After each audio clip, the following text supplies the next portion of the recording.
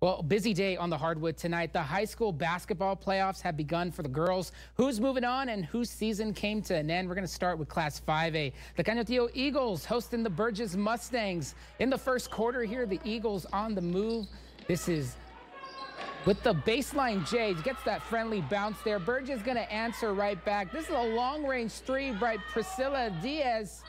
Steph Curry level right there, but the Eagles were district champs for a reason. Alyssa Bonilla banks in the floater. This game would go into overtime, and that's as close as you can get right there. The Eagles with the 1-point victory over the Mustangs, 66-65, the final. Andrés hosting Del Valle in the fourth quarter here. Del Valle's Adrian Alvarez for the trifecta, perfecto. But Andrés controlled this game from the get-go. Aliana Colon gets the bucket to go, and then it's Colon again. This time it's a corner three. And she's like, yeah, you like that? You know it. I do know this, though. The Andrés Eagles are moving on by district champs. Final score, 58-37. Congrats also to the Hanks Knights. They defeated El Paso High tonight by a final of 60-41. I see Stephanie shaking her head there, nodding her head. She loves that.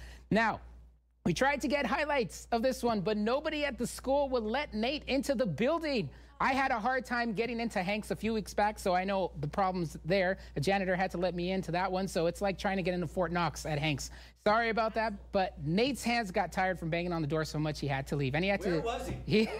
And he had to do his report on Terry and everything. So turning to Class 4A, the San Elizario Eagles are by-district champions. They got the dub over Andrews, 43-33. Unfortunately, the season for the Riverside Rangers came to an end. Riverside falls to the other Rangers from Greenwood, 67-45, the final. Clint's season is also over. Seminole puts up 100 points over the Lions, 56.